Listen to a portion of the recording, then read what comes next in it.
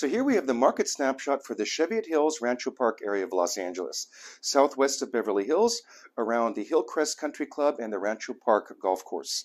So it's a lovely area surrounded by lots of greenery and very close to freeways, so good freeway access, and yet close to the center of the city where you can do all your shopping and all the things you like to do. So what's going on in these two areas? The average price is just over $2 million, down about 53% from the previous 90-day cycle. Average list price is at 3.29. That's sold even in the month of January compared to the time frame before, since October.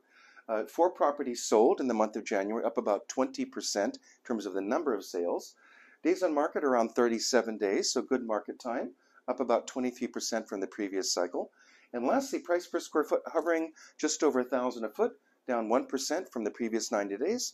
So that's the Rancho Park and Cheviot Hills area of Los Angeles, two beautiful communities in a reasonable price range.